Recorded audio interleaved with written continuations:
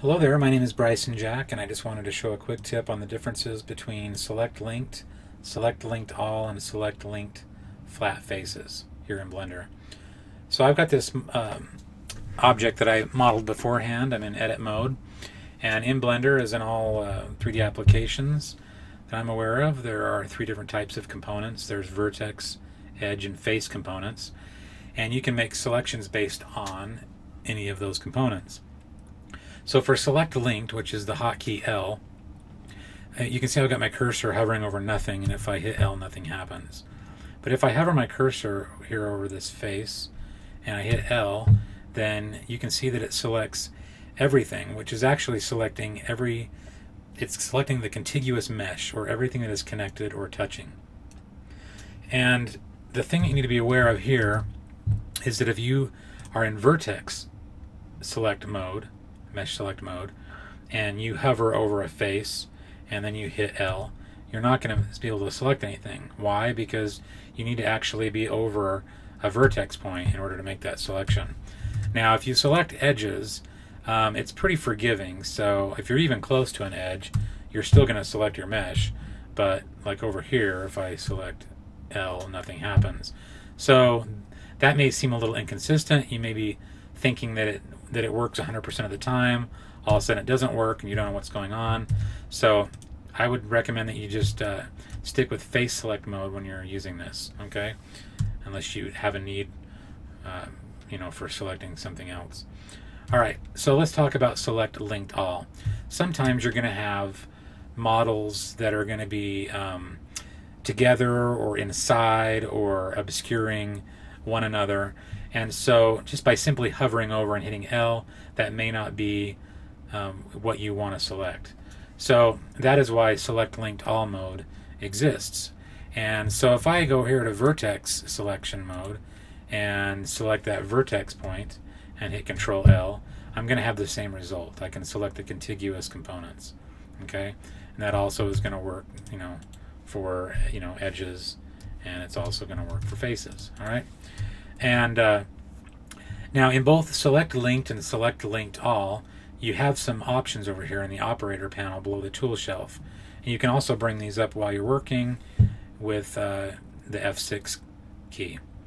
All right, so this object right here, I added some materials to it. Got some blue and some white materials on there.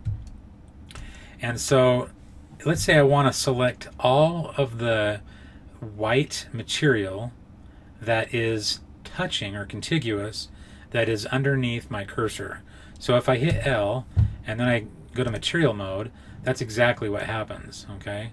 And you can see that there are some areas that we're not actually touching the other white material areas, and they are not selected. So that's important to understand, okay?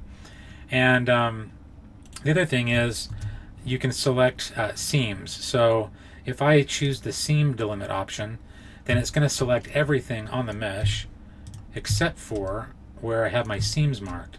And this can be handy when you're modeling, and also like if you've got an object that you've broken up into different parts but it's all one mesh. This is really nice for making selections.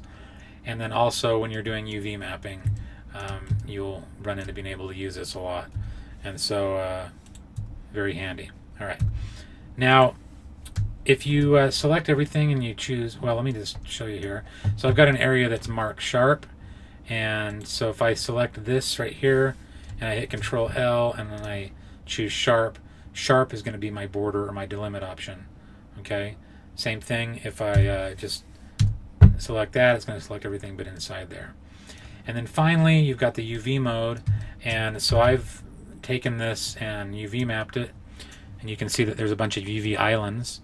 All right, and so whatever my cursor is under, when I choose UV mode, let me just hit deselect and hit L, you can see that it's going to select that UV island. All right, so that's really handy. Hopefully that makes sense as to how those two things work. All right, now let me just go into the property shelf and turn on my normals here. All right, so let's say that I want to select based off of normal angle. And so I've got all of these that are facing up, And so if I want to select all of the contiguous faces that are have face normals pointing up, I can hit Shift, Control, Alt, and F. All right, and so you can see that it's selected those. But up here in the back, you can see there's also some faces that are also have face normals that are pointing up. But the reason why they weren't selected is because there's a ramp here, and these face normals are at an angle. All right, and so that's when you're going to consult this sharpness value, and it's listed in degrees here.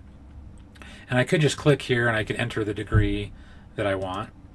But you can also click in here or in the F6 operator here, which is the same thing. You can click in here and I can drag right to move up, or I can drag left to move down. If I hold Shift, then I can start moving up into smaller increments. And if I hold Control, then I can move up or down in 10-degree increments.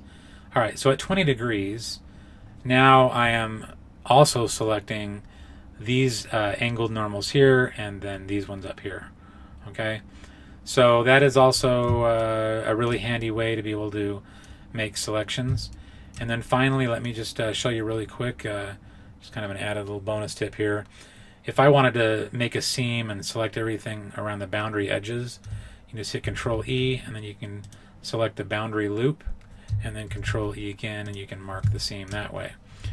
And so then that way, you know, if you wanted to use your seams, you could do it that way. Anyway, so hopefully that helped and illuminated what those 3 different modes are. And if I ever get some time, I'll go over another nice selection mode, which is Select Similar, and you access that by pressing Shift-G. And there are a lot of other ways that you can make selections that really should help you in your modeling. You can check that out on blender.org in the 2.78 manual. Anyway, hope you have a great day, and thanks for watching, and until next time.